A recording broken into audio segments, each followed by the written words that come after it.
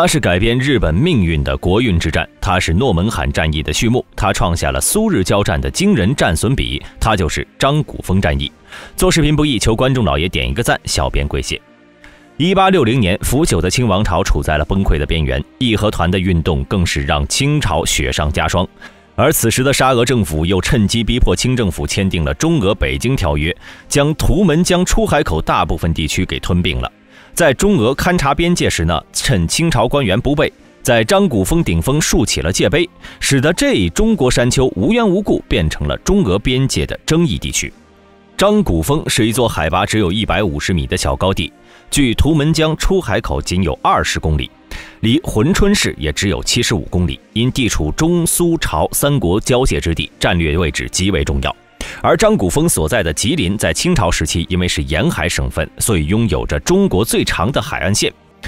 海参崴被沙俄占领之后呢，珲春变成了替代海参崴部分功能的城市。加上北京条约规定中方有图们江出海权，所以处在图们江口仅有100公里不到的珲春便逐渐成为东北外贸的中心城市之一。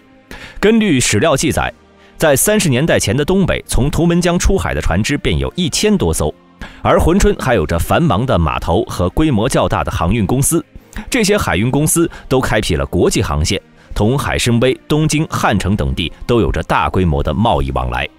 珲春的渔民甚至能够在日本海自由捕鱼，而当时的图们江也是热闹非凡，吸引了来自全国乃至东亚地区的商人。1938年7月，苏联趁日本大肆进攻中国内地，中国政府无暇顾及边境之时，突然派军占领了张鼓峰和另外一互为犄角的沙草峰。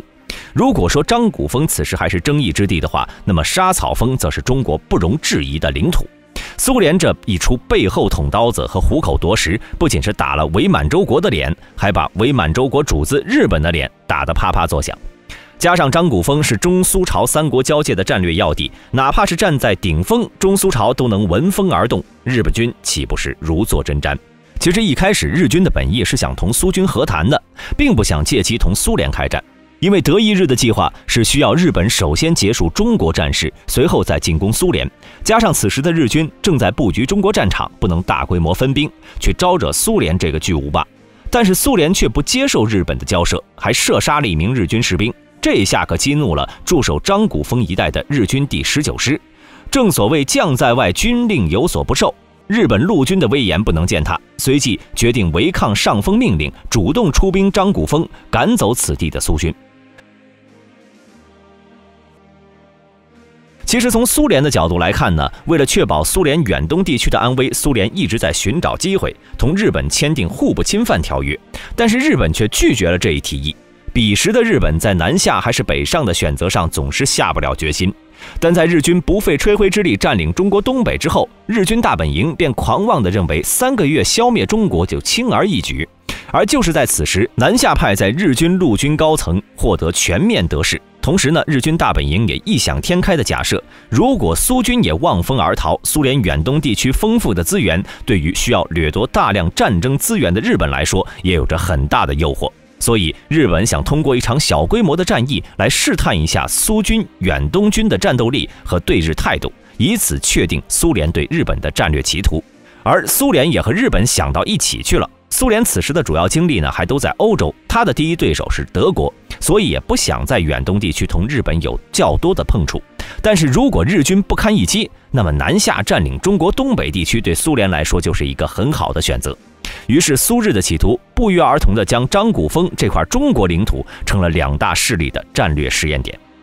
双方的爆发点是在1938年6月，苏联远东内务部内务局长刘希科夫叛逃苏联，逃往日本。正是他所提供的情报得以让日本知道了苏联在远东地区的战略部署和防御攻势状况。一时间苏日双方都很焦虑，日军担忧苏军足以吊打日军的庞大兵力和物资，而苏军也因为刘希科夫的泄密，让远东地区的苏军部署全部被日军获悉，陷入不安之中。所以苏军决定先下手为强，直接进入中苏边界地带，在日军眼皮底下开始布防，以占据战略上的主动。1938年7月9号，苏军突然发难，占领了无人驻守的张鼓峰，随后又占领了紧挨着的沙草峰，随即便开始修建防御工事。与此同时，苏军远东舰队不仅对图们江出海口实施了封锁，还扣押了往来贸易的中国商船。此时的苏日双方已是剑拔弩张。纵观整场战役，从日军角度来看呢，可谓是高开低走。日军凭借仅有一个19师7000人，对苏军3个师外加一个装甲旅，估计15000人，拥有火炮200多门，装甲车近300辆，还有强大的空中支援，拥有飞机250余架。在整场战役中，日军几乎没有任何装甲车和飞机支援，只有可怜的30余门火炮。但是日军竟然奇迹般地攻占了张鼓峰和沙草峰，并在苏军的大举反攻中坚守两峰10余天。拥有绝对火力优势的苏军竟然无法攻破日军防线。苏军部队总指挥加伦震怒之下数次阵前换将，但是还是没有办法夺回2座高地。日军的进攻是在7月31号发动的夜袭开始的。在当晚的作战中，日军令人震惊的单兵作战能力从此成为了2战经典。根据苏日双方相关史料记载，在当晚争夺阵地的白刃战中，日军以死亡4人的微小代价消灭苏军110人，苏日伤亡比达到惊人的28比1。素来以矮小著称的日本士兵竟然打败了如巨人般的苏军战士，创造了如此震惊的战绩。这好比只有一个几岁的小孩打败了一个身高7尺的大汉，这样的战损比无疑是战争史上的奇迹。战斗一直僵持到了8月6号，终于有所突破。一直被钳制的苏军得到了老天的帮助。原来珲春遭遇了数十年一遇的大洪水，图们江上2座仅有的日军从朝鲜运送物资的桥梁被冲垮了。与此同时，苏军远东舰队也对图们江口实现了完全封锁，这也使得张鼓峰和沙草峰上的日军成为了困兽。没有物资的日军防线开始松动，但即便这样，苏军也没能对这2座高地实现完全占领，双方彼此都疲于奔命，没有战斗下去的信心。从长远来看呢，苏军有着大量的资源和人力，纵然日军有着恐怖的战斗力和韧性，胜利还是会属于苏军的。但是苏军的战略重点并不在远东，这也就失去了继续鏖战下去的意义。8月11号，经过谈判后，双方达成停战协议，仅持续了10余天的张鼓峰战役宣告结束。张鼓峰战役，苏军损失近800人，受伤3000多人，近100辆装甲车被击毁，日军有500多人阵亡，近1000人受伤。苏军的伤亡是日军的2到7倍左右。